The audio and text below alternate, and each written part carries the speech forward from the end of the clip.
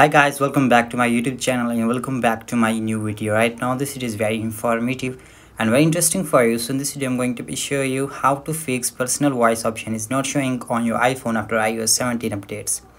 So if you're new to my channel, then don't forget to subscribe my channel and hit the bell icons for my new videos. So without wasting any time, let's get started the video. So first of all, go to your settings, and once you go to your settings, here scroll it down, and here tap on accessibility options.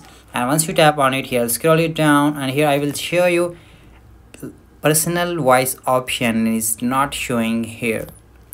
So as you can see here, personal option is not showing here. Now here you are excited to use the personal voice, but it's not showing up on this iPhone.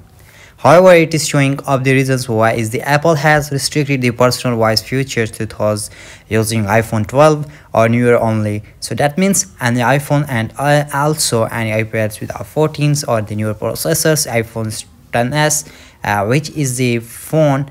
And in this video has iPhone 11 including the Pro Max, and only has a 813, so it will not get these features. iPads you also need the A14 or the newer. So even if you have A12X or no A12Z, no A14s or the newer is the requirements that then you will have the personal voice. Then you can set it up if you really want personal voice check. And if your iPad has its you may have a newer processors. If your iPad does not have it, check your iPhones, and if none of your device are newly enough, maybe you may want to consider upgradings, but this is not really a feature.